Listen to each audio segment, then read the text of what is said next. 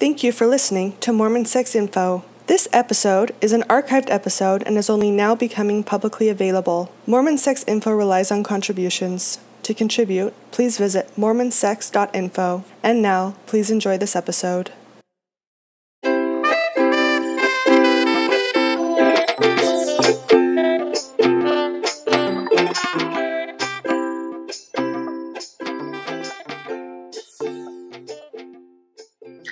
Hello and welcome to Mormon Sex Info. This is Natasha Helfer Parker, and today I'd like to welcome Shannon Hickman to the show. She's a licensed clinical social worker, got her undergraduate degree from University of Utah, and then her master's degree at Rutgers University. She's an AASECT Certified Sex Therapist and works at a private practice in Murray, Utah. So welcome to the show, Shannon. Thank you, Natasha. I'm excited to be here. Great. Very excited to have you. Today, our topic is going to be about premature ejaculation, just trying to understand what that diagnosis is about and treatment protocols, etc. I know that you work with a lot of LDS clientele, and some of what we'll be talking about today is not really LDS specific because this is a diagnosis that affects all kinds of people, but there might be some LDS themes that we touch on along the way as well. And but why don't we get started with just a basic understanding of what we're talking about when we're talking about premature ejaculation. What's the definition? What's the diagnostic criteria, etc.? Sure. So premature ejaculation, it's a sexual dysfunction, and it's also, I think more preferably nowadays, referred to as early or rapid ejaculation. According to the DSM, which is the Diagnostic and Statistic Manual for Mental Disorders, it's a persistent or recurrent pattern of ejaculation occurring during partnered sexual activity within approximately 1 minute following vaginal penetration and before the individual wishes it. It must have been present for at least 6 months and must be experienced on almost all or all occasions of sexual activity and causes clinically significant distress in the individual. And also, the sexual dysfunction is not better explained by a non-sexual mental disorder or as a consequence of severe relationship distress or other significant stressors. According to the International Society for Sexual Medicine, the definition of premature ejaculation, which always or nearly occurs prior to or within about 1 minute of vaginal penetration from the first sexual experiences, or a clinically significant and bothersome reduction in latency time, often to about 3 minutes or less, which would be acquired PE is what they're referring to, and the ability to delay ejaculation on all or nearly all vaginal penetrations, and negative personal consequences such as distress, bother, frustration, and or avoidance of sexual intimacy. So I know those are pretty detailed. We could break them down. Yeah, for sure. Key thing, if you want me to kind of point out, is both of them define as ejaculation occurring approximately within 1 minute following vaginal penetration. So I think that's kind of a key thing to note. Oftentimes I think people feel like if they ejaculate within 3 minutes, 2 minutes, 5 minutes, they have PE, but that's not the case according to these definitions. Right, and so therein lies usually a pretty common problem because women in general take, anywhere from 5 to 20 minutes to reach orgasm, climax. And so there's this disparity with men, I think, and maybe you can correct me on these numbers, but it seems like men, it's more like 3 to 7 minutes. Is that right? The average time of or length of intercourse is 2 to 8 minutes. Some people say 5, some people say 2 to 7 minutes. So that's exactly right. But if you don't know that, and the female in the relationship is continually needing a longer time for penetration to be happening, then that can be a really frustrating thing to be occurring in their relationship. Right. So a huge piece of this, which we can talk about a little later, is just how important this communication is with your partner. And sometimes a lot of men with PE think their partner wants them to last longer when that's not really what they're asking for or they want from their sexual experience. Okay, great. We'll definitely visit that. Let's start with maybe a little bit of male anatomy, because we're going to be talking about things more specifically, and then we'll break down these definitions, and then we'll get into further things. Sure. So the male reproductive system, if you were to pull up a picture, you would be able to see there's urinary bladder, and there is the penis, as well as the urethra, which is where the urine comes out of. There's the glans penis, which they refer to a lot with one of the treatment techniques, which is pretty much right behind the head of the penis. And then we have the testes, or the testicles, and then outside of that is kind of the sac that holds the testicles, is the scrotum. And men have a prostate gland. Should have mentioned earlier, I'm not a physician, so I'm probably not explaining this as well as a physician could. The prostate gland is behind the anus, and it can be stimulated through the anus sometimes for pleasure. And then there's an ejaculatory duct, which is where the ejaculation comes through. Also just wanted to mention, because we're going to talk about it later on, the PC muscle, which is the pubococcygeus muscle. Both men and women have this muscle, and it's a hammock-like muscle that stretches from the pubic bone to the coccyx, which is the tailbone, and it is often referred to as the hammock and the sac, I guess you could say, that kind of holds everything up, holds everything together, and it forms the floor of the pelvic cavity, and it supports all of the pelvic organs. Okay, is this the muscle that we're talking about when people are doing Kegel exercises? Yes. Right. Yes, okay. Exactly. The PC muscle. Mm-hmm. Yeah, great. Why don't I just let you go through whatever pieces you want to in the definitions you just gave us, and just slow it down a bit as far as maybe what is it that they're saying, because sometimes, medical language, and another thing I'd like to touch on too is why would this, which seems to be a pretty physical issue, be in a mental health diagnostic manual? Sure, no problem. So first of all, I think I touched a little bit on the beginning of both of these definitions. We really talk about this being kind of a recurrent and persistent pattern. So something that's happening often, and it's occurring within approximately 1 minute following vaginal penetration. Both of these definitions refer to vaginal penetration, which for some people may or may not be something that they've experienced, but there just isn't enough research out there on PE occurring with same-sex partners, with oral sex, or with masturbation. So we don't know about that right now, and there's just not enough evidence for any of these definitions to have that included in it. So I just wanted to touch base on that.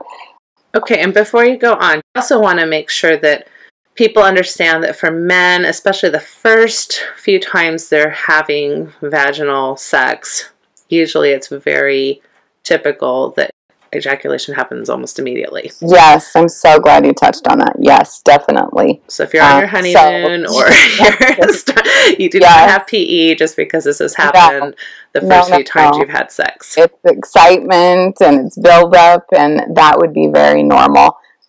This is more something that you're looking at is either lifelong, or you haven't had a problem with it and then you've developed a problem, which they have termed acquired PE. So lifelong PEs that you've dealt with, so not your very first few, but after that. And also, I just want to ask this question: is there any correlation between the amount of foreplay that's occurred until the vaginal penetration? So in other words, if there's been a lot of manual stimulation or oral stimulation, the male's quite aroused, and then finishing up with vaginal, can that have any correlation or not necessarily? Right. Not according to these definitions, but I would think just as, sex therapists, that would make a lot of sense if they've spent a lot of time stimulating either with manual stimulation or other activities, that they would be really aroused and turned on and could ejaculate very quickly.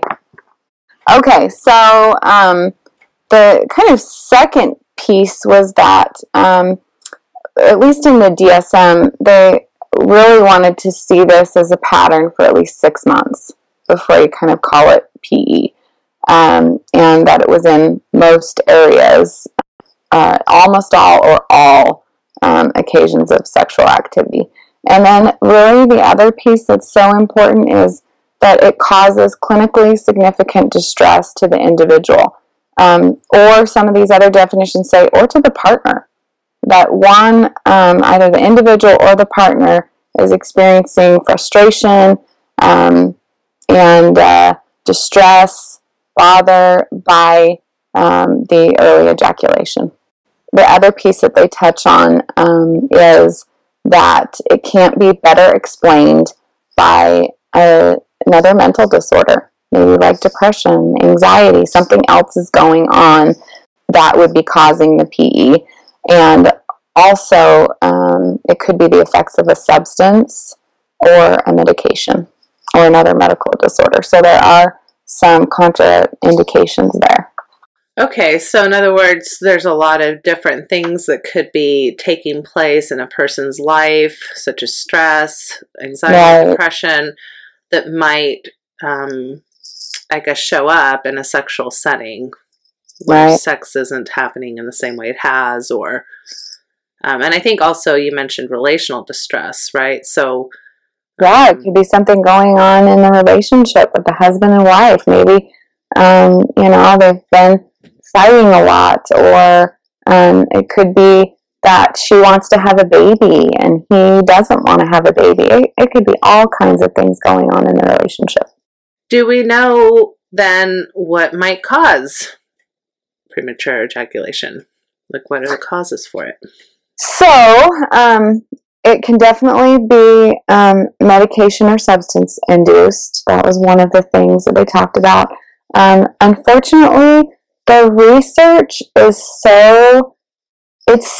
there's so much research that needs to be done that nothing is really set in stone. But there have been studies done, and they have correlated PE to prostatitis, which we talked about, the prostate gland. So it can be an inflammation or infection of the prostate, and also it can be a genetic. There's a genetic correlation that they've done studies and found that there may be some sort of gene that causes this. And I think for years and years, PE has been diagnosed and people have been aware of it for 100 years, but for most of that 100 years, people have thought it was psychological. And now what we're really finding is that a lot of this is physical and can be explained medically versus psychological. It can be both.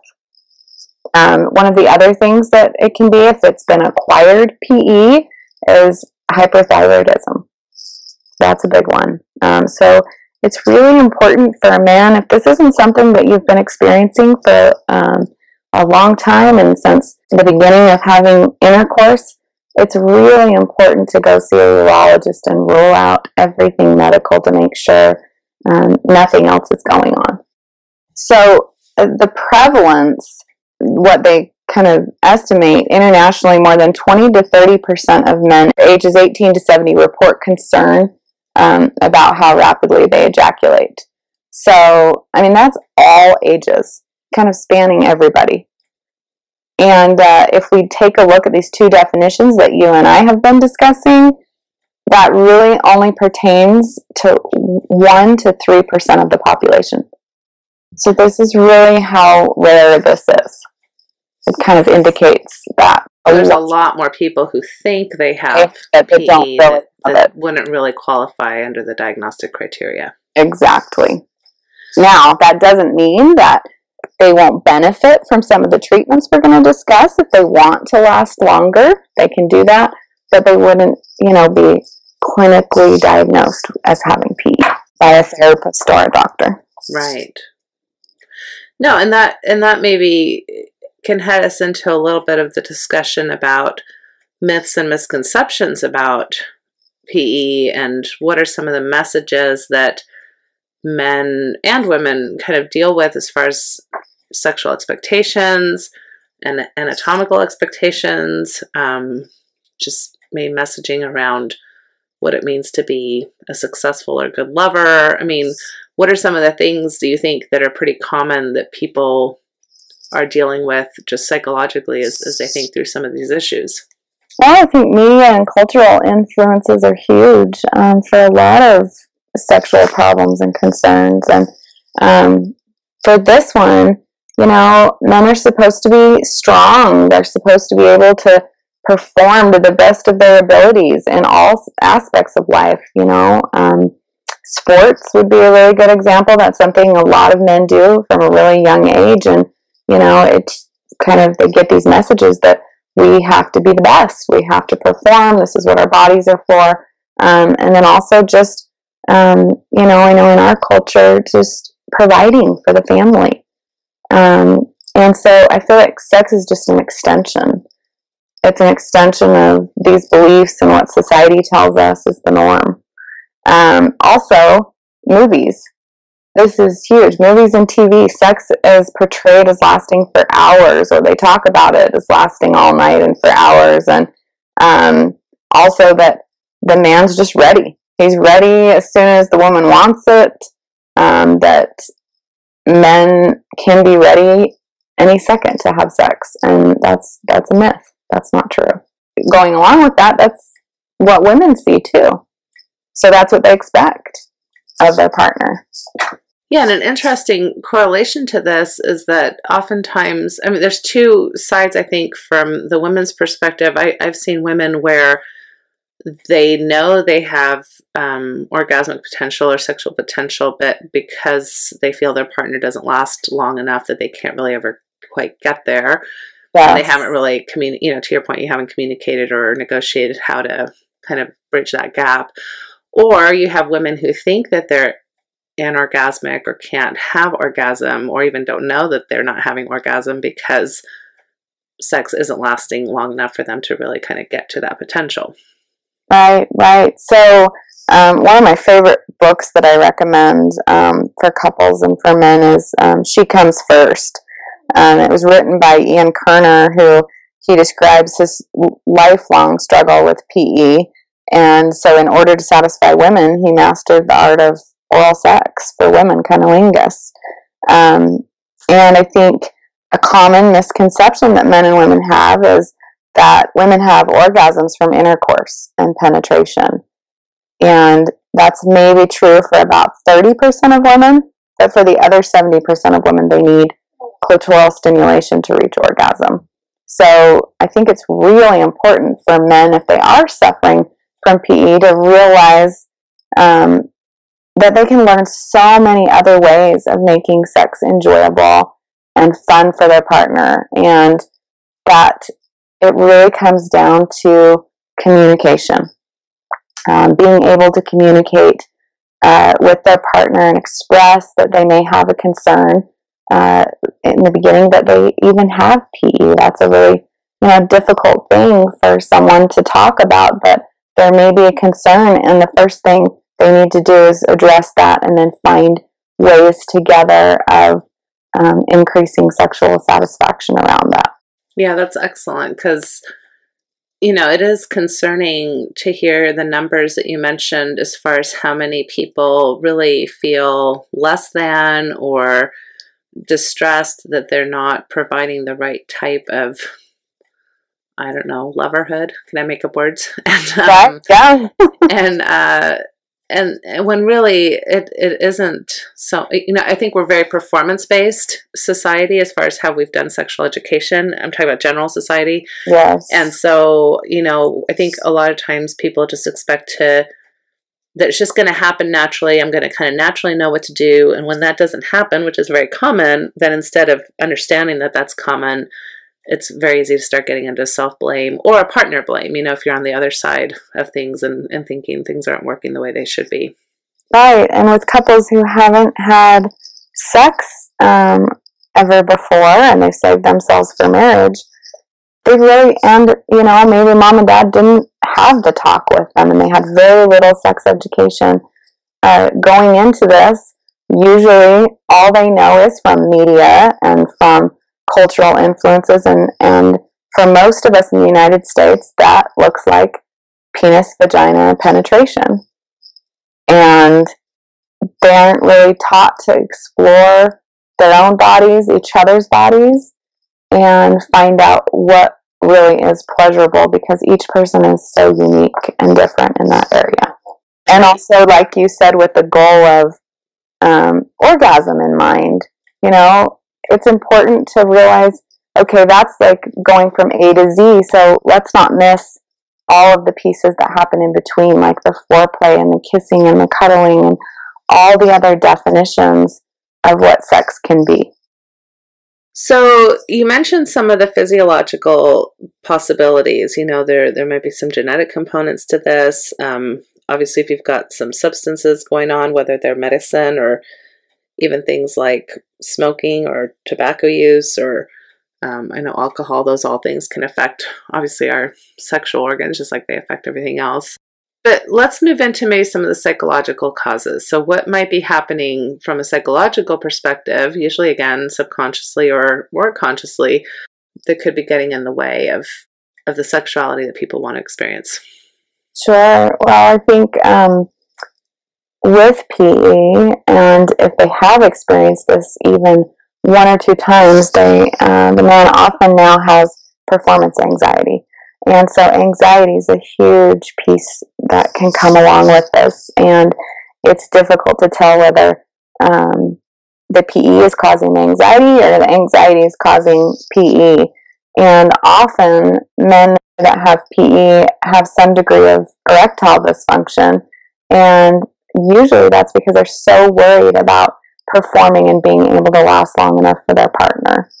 That can be a part of it. Depression, could play a part in it, like we talked earlier.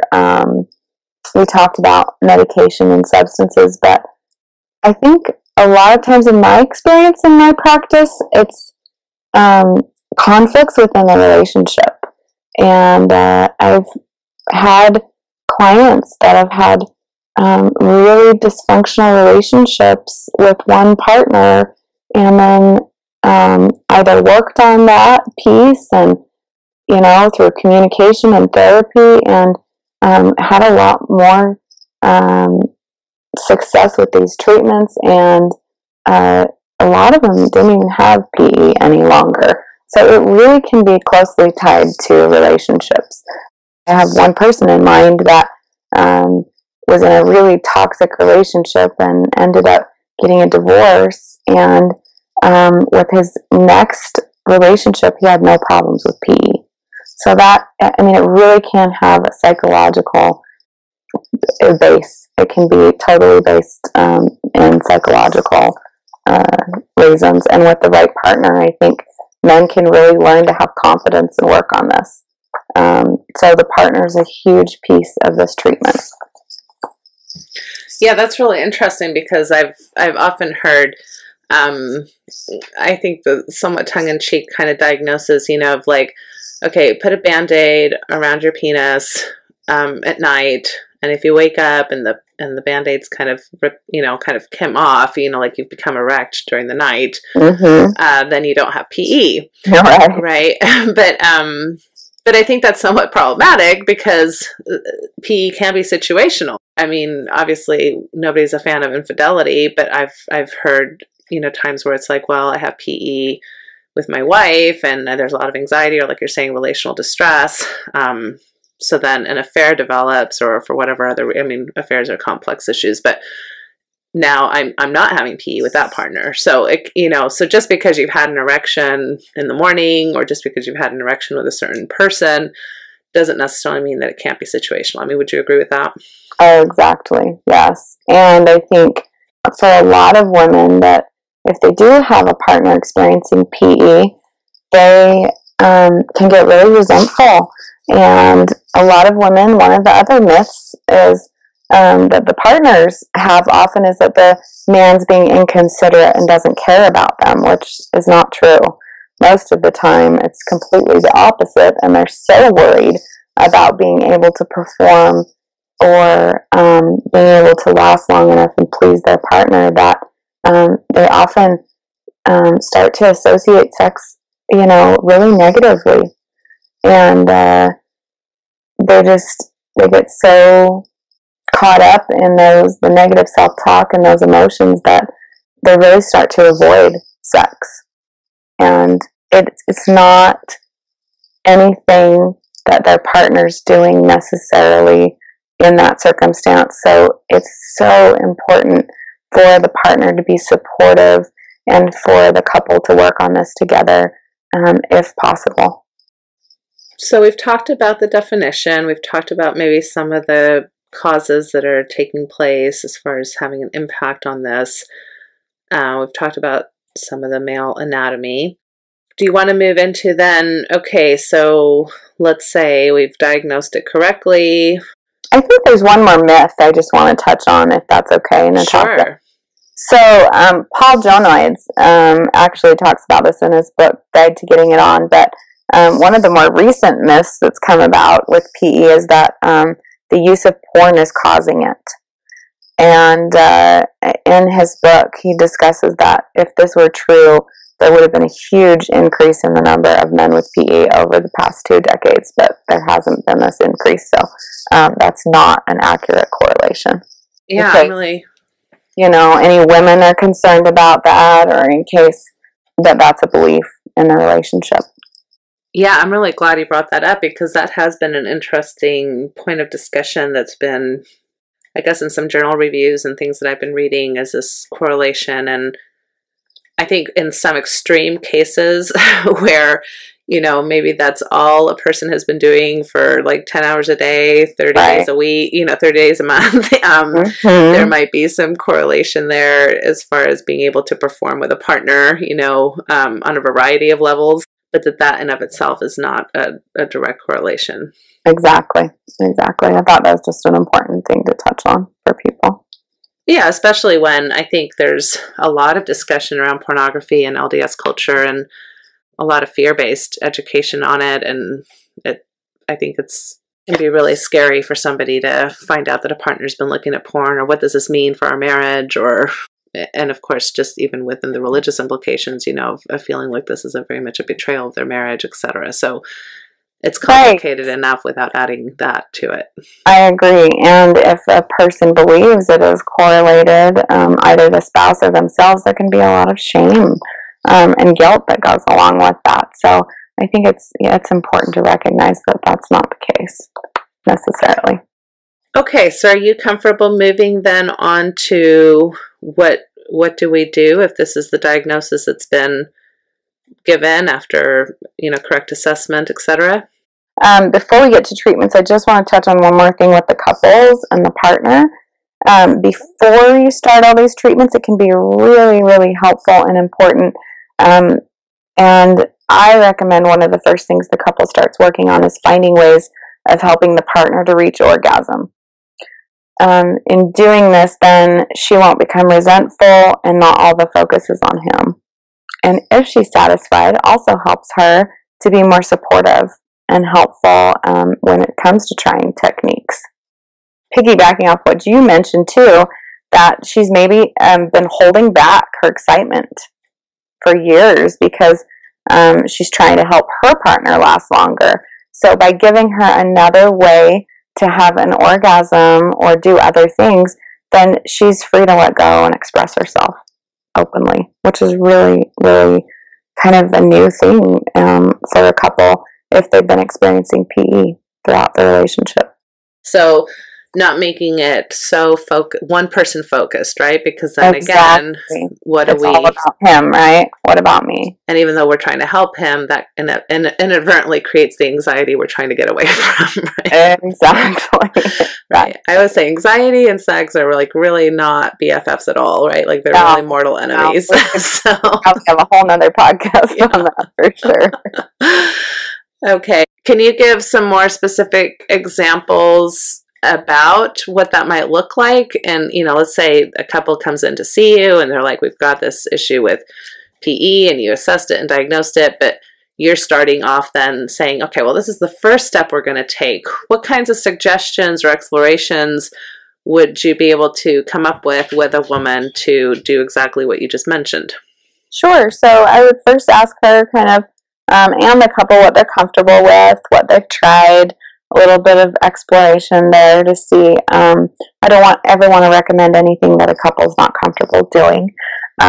So talk to them about, what sounds nice, and maybe what she wants, what her needs are, what her desires are, and helping the couple to expand their definition of sex, from it not just being penis vagina penetration to, okay, maybe it's sensual massage, and it's cuddling, and it's a heavy makeout session. And like you said earlier, Natasha, women need a lot longer time to get aroused than a man, and to be able to climax. So for her, that may be spending 20,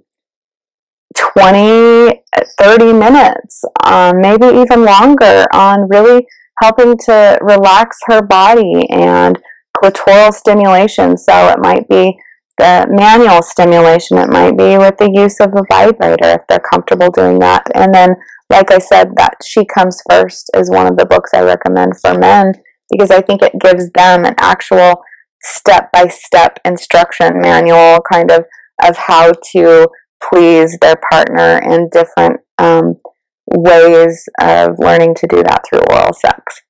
Yeah, so just giving a lot of different options. And I love your comment about redefining sexuality. I don't think I have a podcast where that doesn't come up, because we do want to make options be wide and not just be very rigidly kind of in a box, where these are the only things we think can mean successful sex. Right. I have couples visualize and write on my whiteboard a giant umbrella, and on the umbrella I write sex, and then I have one little tiny piece of that umbrella being intercourse, and then we come up with all the other definitions that they think could be sex. It's really individual and unique to each couple, and I think that's really empowering to allow them to do that and to let them know that, because what may be sex for one couple may be different for another couple. So this is kind of a period of where they can really explore and have fun and be creative. I also wanted to just touch base on, I think it's so important that you've talked about the couple. Like, this isn't a wife saying, well, okay, this is your problem, go talk to the therapist and fix it, right? And then come back. It really is a relational issue, just like most actually mental health things are. Yes. It doesn't affect just the one person, it affects the system that they're in. And so having the spouse be part of that treatment can just be so beneficial for both of them.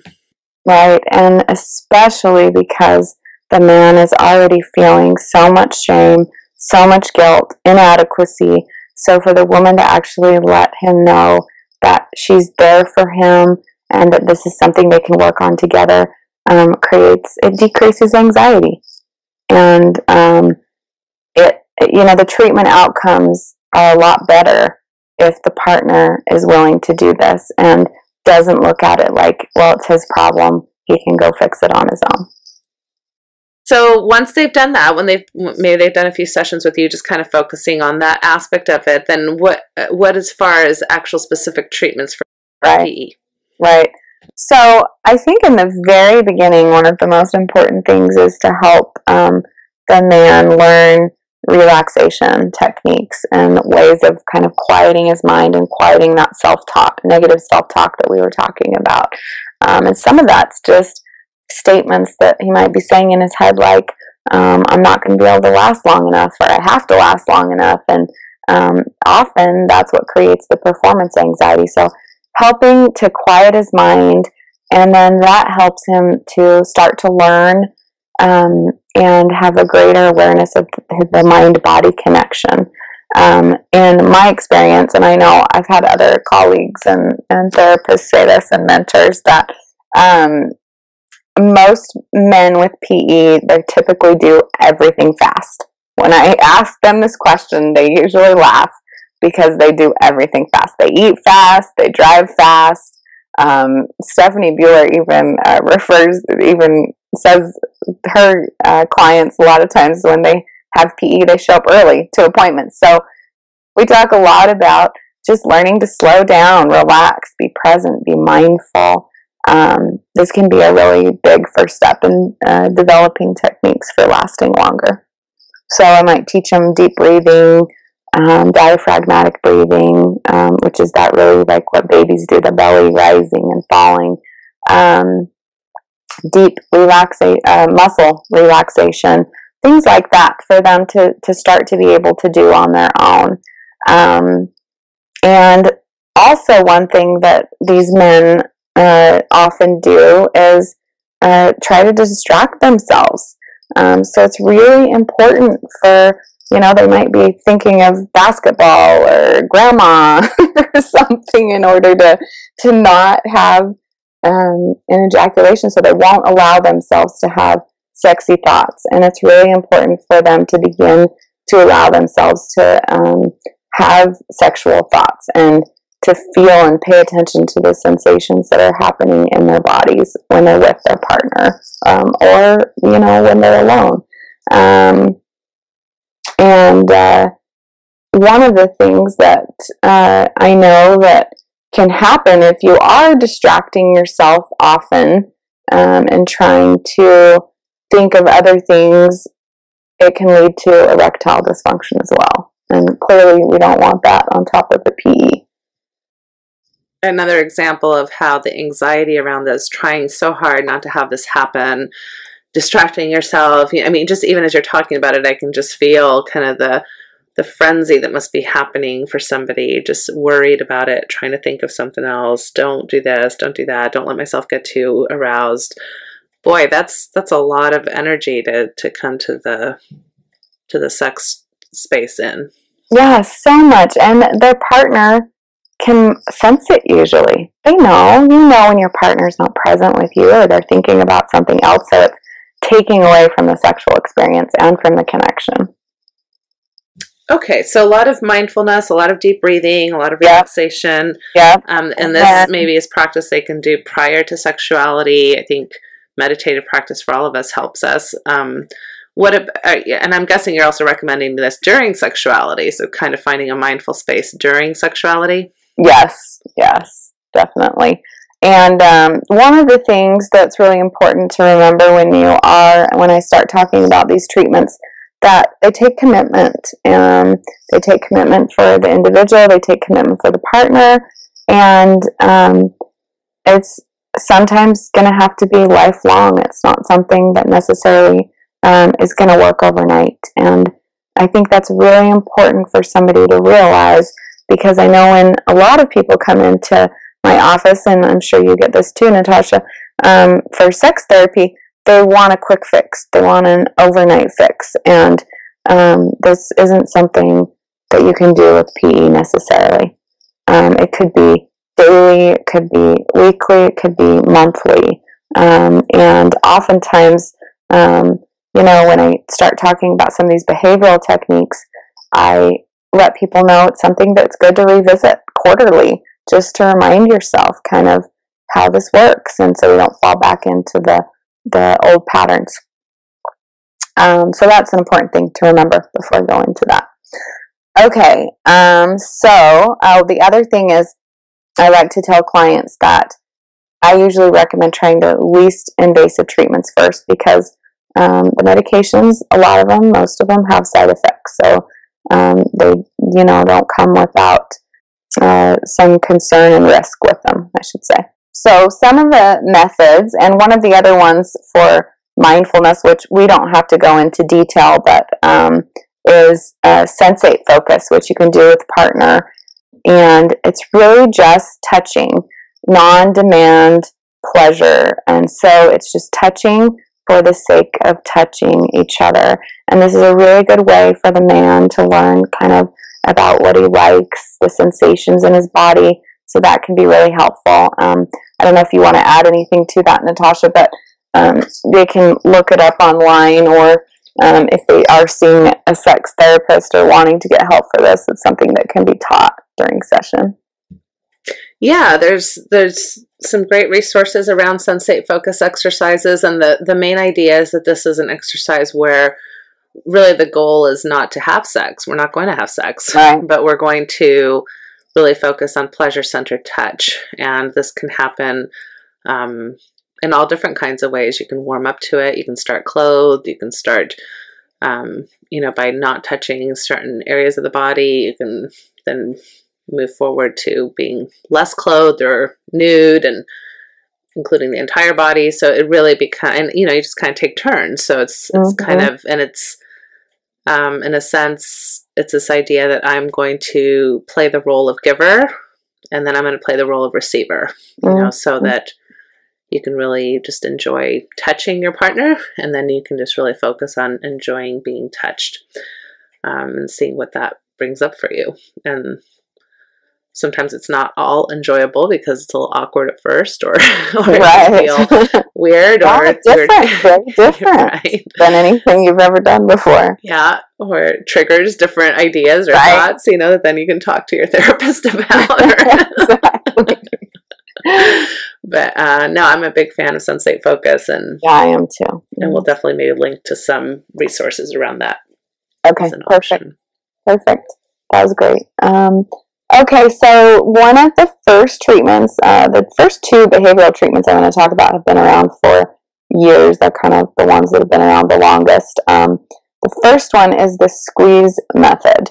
And this would be where, and I just want to kind of point out that both of these techniques I'm going to talk about, I refer to with a partner, but most therapists encourage individuals to start these methods on their own, just to get an idea of their own sensations and their own limits and their body. So this can be done with or without a partner, both of these. Okay, so the first one's a squeeze method. This is where a man stops manual stimulation or intercourse when he is close to ejaculating, and he or his partner squeezes the glands of the penis, which we talked about a little bit in the very beginning when we talked about the anatomy, but it's right behind the head, and there's kind of that little frenulum, that little piece of skin, and you just squeeze right there until the arousal subsides. And another squeeze method, which I also talked about earlier, is squeezing that or clenching that PC muscle until the urge to ejaculate is gone. So a lot of people recommend doing Kegel exercises for this. They're not just for women, they're for men too. And so you can look up more on that as well, or we can add a link to that. But doing Kegel exercises and just strengthening the pelvic floor can be really helpful for men in learning to last longer. So that's one method. The other method is the start-stop method. And this involves stopping intercourse when arousal subsides. So both of them are kind of similar that way.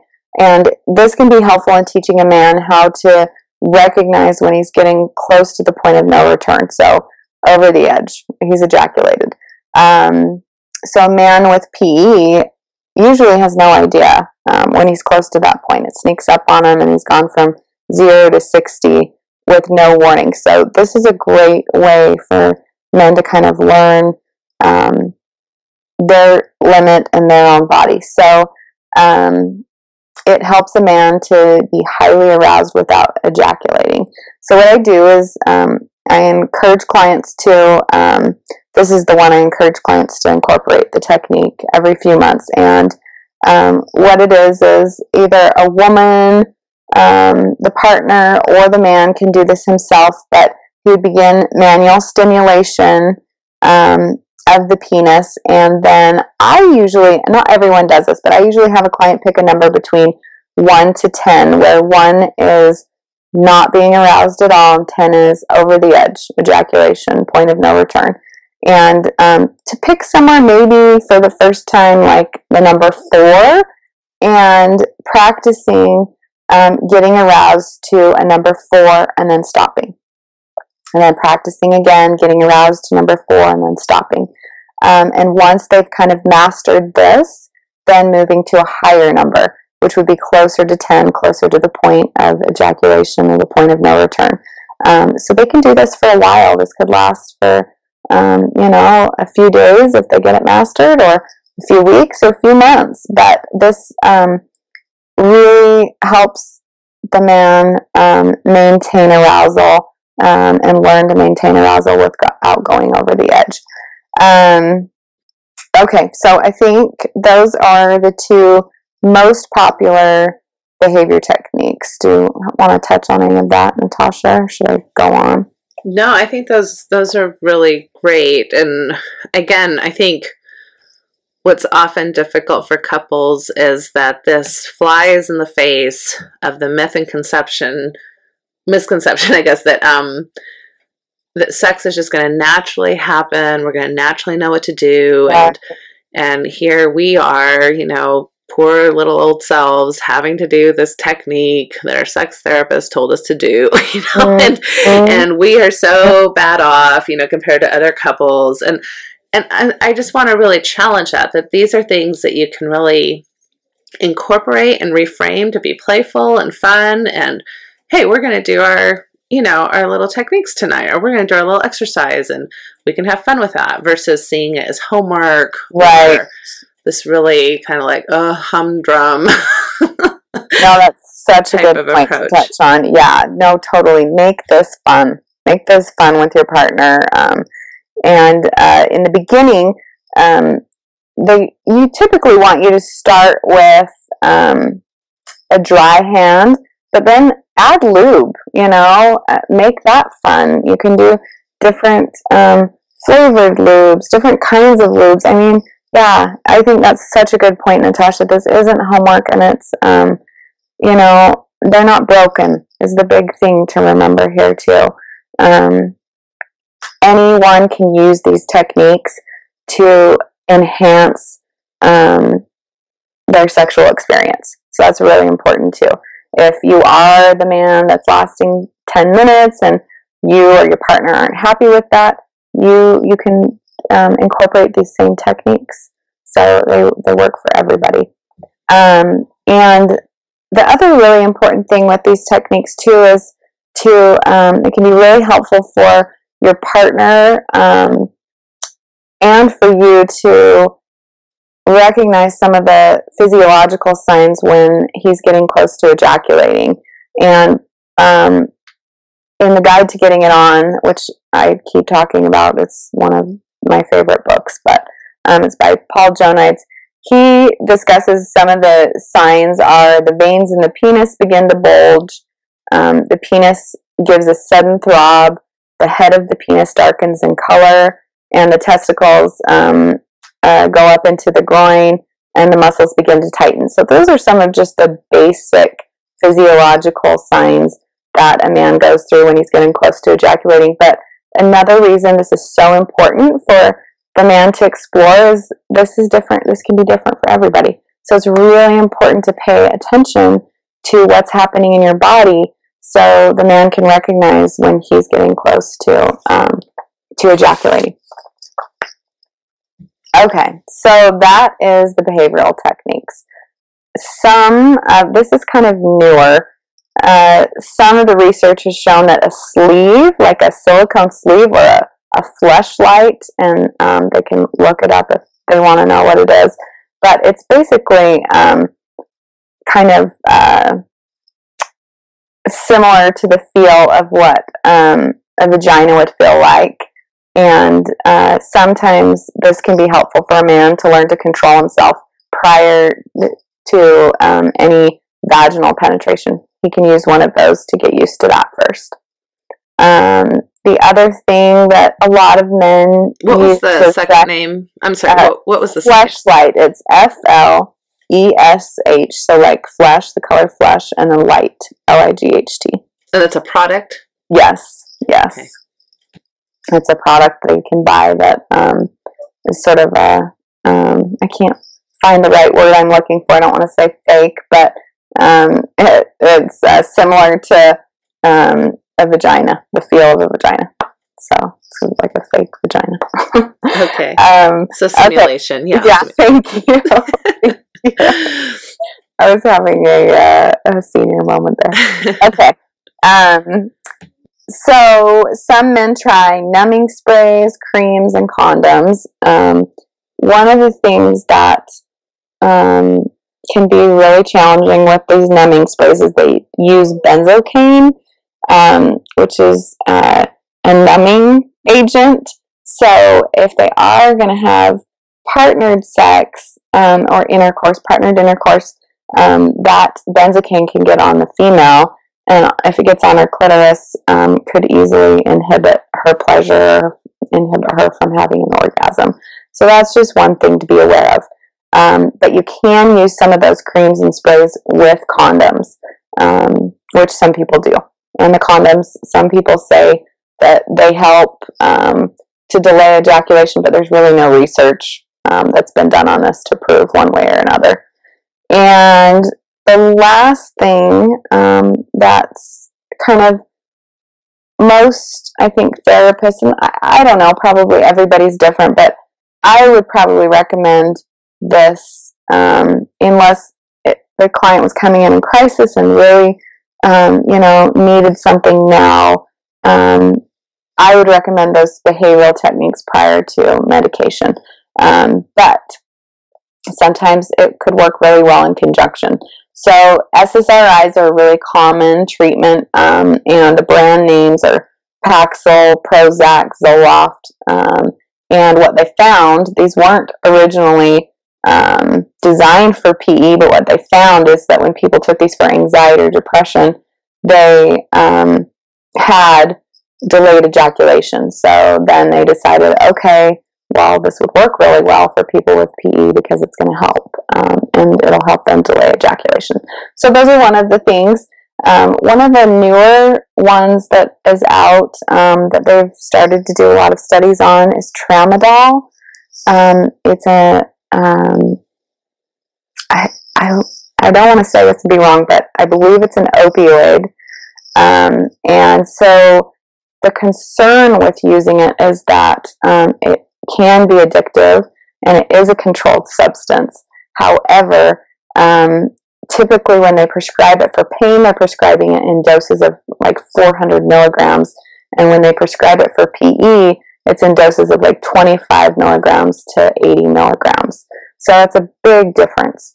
The other thing I want to note that I saw warnings all over about is one of the other risks with tramadol is the risk of serotonin syndrome, which on the ISSM, which is the International Society for Sexual Medicine, they discuss that can be a potentially fatal outcome. So these definitely are something to think seriously about and talk with a physician in detail about before, you decide this is what you want to do.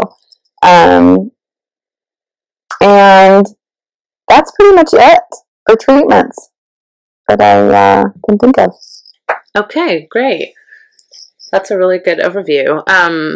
And again, to just remind couples that, kind of back to our prior conversation about this not needing to be humdrum, that couples who take the time to prioritize this type of treatment, prioritize these types of conversations, usually there is an increase in the intimacy, long range. And so, again, not to fall into that misconception of, we're, like you said, we're a couple that needs help or that we have a problem. Right. Versus, there may be couples that never go in for anything like this or have any issues around this, but they're also not necessarily being challenged to think about their sexuality in different ways. They're not being challenged to redefine their sexuality in different ways. And so you can take an issue like this and really reframe it to see it as an opportunity for having discussions and opportunities and experiences and exercises and sexual lifestyle that other couples don't even consider.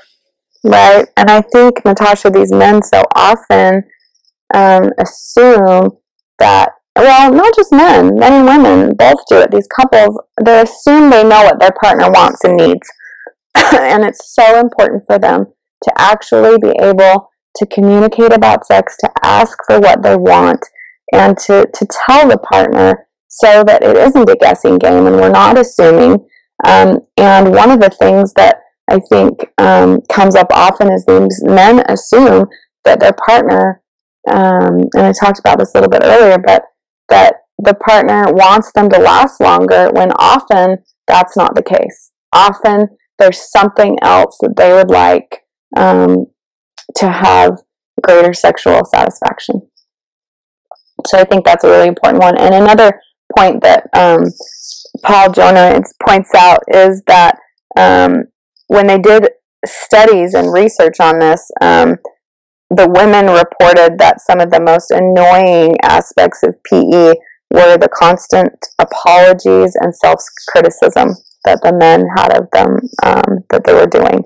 So I think it's important to stop apologizing, kind of let it be what it is, and recognize that it's a process. Tell yourself it's a process that you're going through to improve sex, and that it's okay. It's okay exactly where you're at in the moment.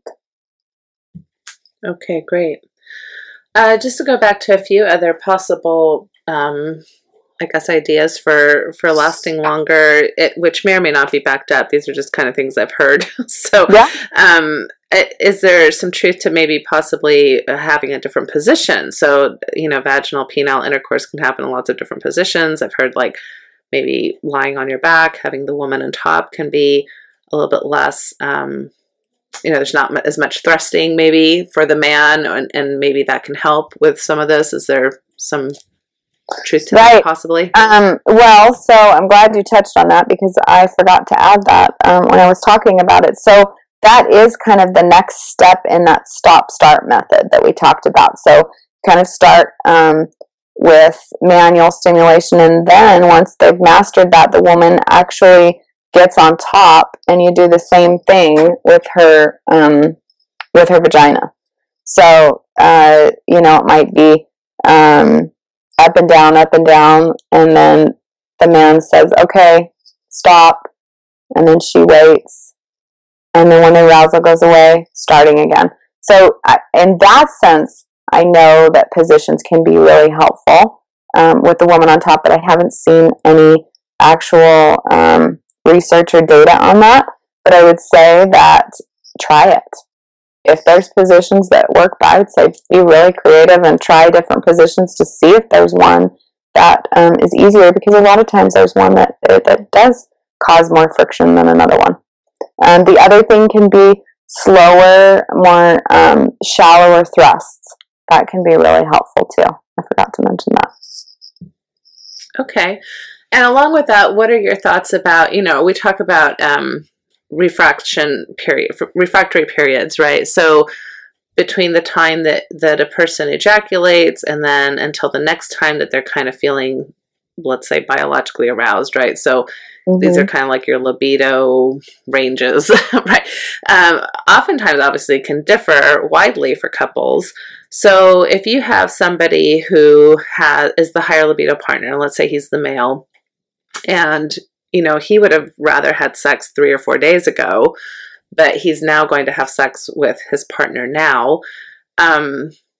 It seems to me like some of that can also be part of this. And so I guess I'm getting around to my question, which is masturbation helpful? So in other words, I masturbate before we're going to have couple sex.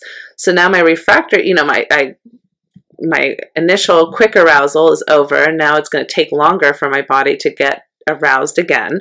And is that a helpful approach to some of this?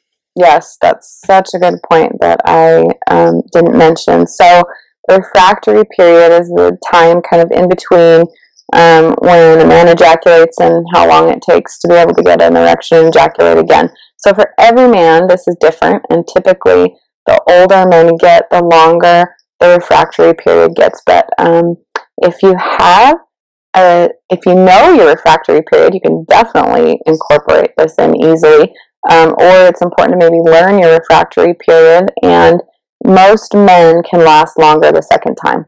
So I think that would be a really important thing to incorporate. And also there have been case studies that I've read where there has been a partner who had infrequent sex with their spouse, and they went so long that it was similar to what we talked about in the beginning, Natasha, when you haven't ever had sex, so that excitement that so it's not necessarily PE, it's that they need more frequent intercourse or more frequent sex, not just intercourse sex.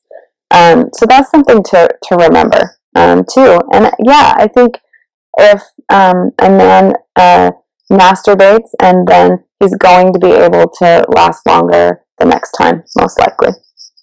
And then they can kind of plan for that date. Right. So if you know that you're having, you've planned your sex night for that evening, yep. He could, masturbate in the shower that morning. This is something you've talked about and, you're kind of on the same page upon. I mean, I think that in going back to LDS issues is that oftentimes, because the way we've set up Mormonism with the religious values attached to it is that sexuality has to be a couple thing, right. And therefore I can't really be sexual outside of my relationship with you. And so then that really sets up some issues when you've got libido differences, which can be really hard for either partner, right? Because yes. Nobody wants to be the low libido partner who feels like, they're kind of controlling the frequency or having to be the person who's rejecting or afraid to, there's just so many issues there. And then you don't really want to be the high libido partner either because you're being rejected. You're frustrated. There's not a lot of other options. And that gets tricky when, you sign up for monogamy, which is what we do in Mormonism. And we take monogamy really seriously. And so that can just be some negotiation stuff that needs to happen as far as maybe it's not so much what behavior we actually do, whether it's individual or couple oriented, but that we're talking about it as a couple, that we're coming to these, negotiations and strategies as a couple. And so therefore, if somebody's masturbating on their own, it's not like it's solo practice. It's something we've negotiated as a couple to help us have better couple health. Right. Sexual. Exactly. No, I think that's perfect. And really just communicating about it together and deciding together so one person's not feeling left out or like they, or feeling betrayed or that they weren't part of the decision making. Yeah, I think that's a really good point. Seeing as how you work with a lot of Mormon couples in general, would you say that there are any particular themes or issues that come up? Again, we start off this podcast by saying this is obviously not a Mormon issue, but are there themes or myths or conceptions that tend to be common within a Mormon population when it comes to PE? I think one of the biggest things is that it's going to be so easy, right? Everyone has this misconception that even though we didn't have any sex education, even though mom and dad never talked about it, even though, we haven't done any exploration of ourselves or anything with anybody else, we're now supposed to get married, go on our honeymoon, and have the most perfect, amazing sex. And that's not the reality for most couples. And so I think they go through this sort of period of just feeling kind of disheartened and broken, and there's a lot of shame. So I think one of the things that I really try to do with my couples and with everyone in general, but especially with my LDS couples, is just normalizing that how could they possibly be having amazing sex when they don't know anything? So a lot of it's education that we do, being really kind and gentle to one another, and I would just encourage people, if they are struggling with this, to talk about it with one another and find ways of dealing with it as soon as possible, because it can really cause a lot of damage in the relationship if you're not working on it and not talking about it, and there's resentments building. That's what I find probably most often is happening. And then that the partner kind of feel, and I wouldn't say this is just solely with LDS couples, but that the partner kind of feels like, well, it's not me, it's you. You're the one broken, so you go fix it. And they talk to other couples, or they talk to family and hear other stories, and then oftentimes I think that causes even more shame, more embarrassment, more guilt, instead of understanding and recognizing that everyone's sexual experiences are different. Everyone's erotic template, which is kind of what shaped you and your sexuality, is different. So it doesn't have to look like anyone else's. I think those are probably my number one messages to kind of get across. Yeah, thank you so much. I think that's all really great. I do think a lot of it is about managing realistic expectations and education and being willing to reframe things and being less judgmental of self and partner. So I think all of those are really great kind of underlying principles to this. Right. And I think, Natasha, too, one thing that I forgot is also that I think sometimes when this stuff is going on, that is the only way they think of as having sex. So the woman really kind of puts aside her own needs and her pleasure for the sake of benefiting the man and with whatever concern or problems going on. And so I think it's really important for LDS couples to realize that there is a lot of knowledge out there, and that this is pleasure centered. A lot of it is pleasure centered, and it's really important for the woman to feel like she has a place in that sexual experience just as much as the man. I hope I said that right. Yeah, no, that's wonderful. Yeah, I think, and again, I mean, even as I'm thinking back to some of the techniques that you mentioned, and the spectrum is wide, of course, in any population, including the Mormon population, but just again, if your expectations were that sexuality was really going to be missionary style position, penile vaginal sex, which I think is pretty common to have that expectation. Yeah. And then all of a sudden, to be a wife that's being asked to, be part of the squeeze technique, and when she may not even know how to be comfortable with her husband's genitalia, for example. Those are really interesting things to consider and think about. And, and I really appreciated that you said at the beginning that you would never ask a couple to, do something they're uncomfortable with. Right. And yet there's always this kind of relationship that we have with discomfort where usually trying something new or figuring something out that we've never done before is going to come with some level of discomfort, right? And so there's this weird interplay with even that concept of I don't want to do anything I'm uncomfortable with, but maybe some discomfort is healthy too, right? So yes, totally. It totally is. And I usually encourage couples to try everything that, unless it's like an absolutely not, to try everything a couple of times before they're like, nope, that's on my never list. So this would kind of be one of those places where you could just try it, pay attention to what thoughts are coming up, because a lot of times this is things we were taught that are influencing our beliefs. Is not necessarily, how we're really feeling about it, but it's things that we've been taught from a very young age that maybe it's bad or sturdy or gross or wrong. So that it blocks us. It puts on the brakes, and we're not able to get past that. So really kind of paying attention to what is this I'm feeling? Why am I feeling this way? It's because mom told me that I really kind of like it, and paying attention to that kind of stuff and working through it. Yeah, that's great. Well, I know we're right over the hour mark, which is what I said we'd do. That's wonderful. And but I want to just kind of open up, some space for you to either give us any finishing thoughts that maybe I didn't specifically ask you about, or just close us up with some of your thoughts about, just your finishing thoughts about this.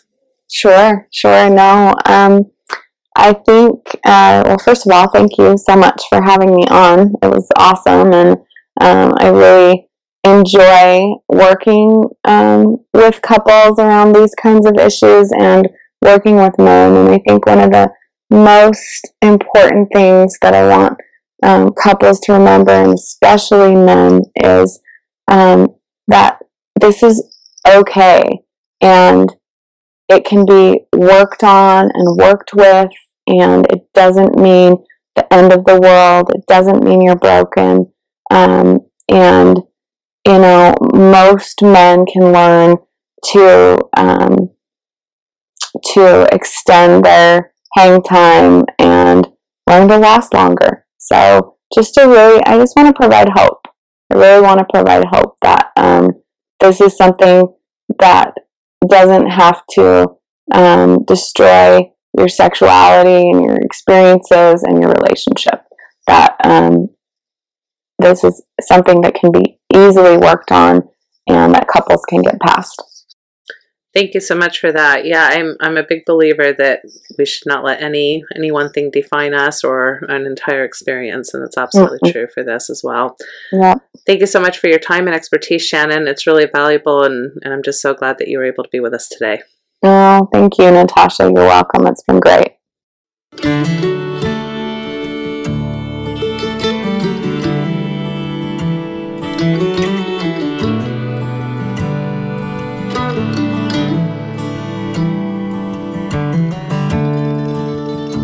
We took the long road home, turned minutes into miles. And as the evening traveled on, the sunset bathed your smile. We stopped beneath the desert stars, wrapped in each other's arms. Was as simple as I love you, an ordinary, extraordinary truth.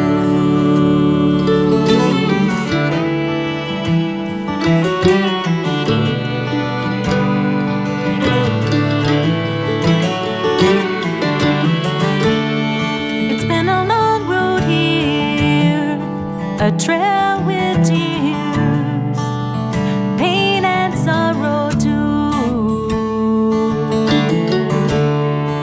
But through every storm we traveled on, like lovers do. And if sometimes we fell apart, we always came back home. Was as simple as I love you, an ordinary, extraordinary truth.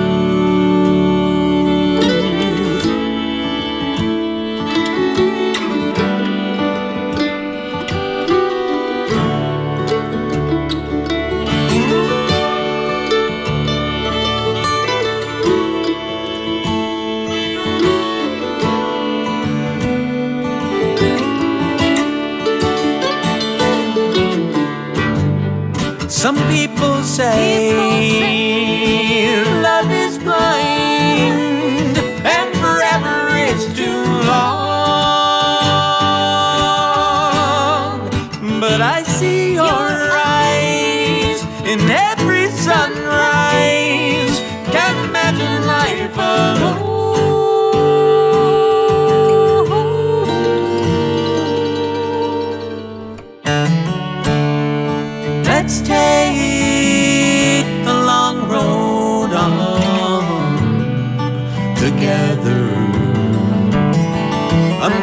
we're gone.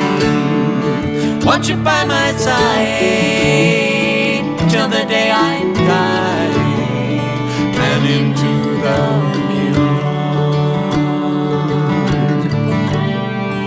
It's as simple as our love is. That's how I wanna go, all wrapped up in the arms of our extraordinary, it's nothing ordinary